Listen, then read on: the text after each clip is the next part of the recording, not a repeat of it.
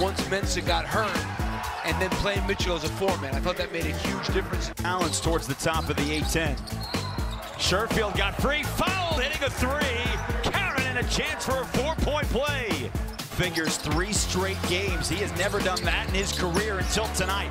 Coleman found an open three. And you wonder for a scorer like Cambridge, if you start making sure you get the shots up. This on the second possession, and he knocks it in 3-by-3. Well, and it's not going to be quick buckets. It's not going to go on an 8-0 run in 65 seconds. Coleman got some space on a bump. Nice bucket for Drake Coleman, who's got 5 here in the first.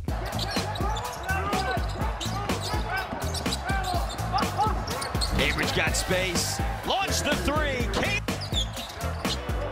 Shackle now 1 of 8 from the floor, 0 of 5 from 3, and Meeks gives Nevada its first lead. Can't finish, it's knocked out of there. Nevada chance on the run. Oh, he slipped. Shackle slipped left. Himes just elbowed Pulliam. Got space, fouled, and counted. Sherfield, now you have to take Now you got to make a three. And that's a tough shot. Trying to answer and does.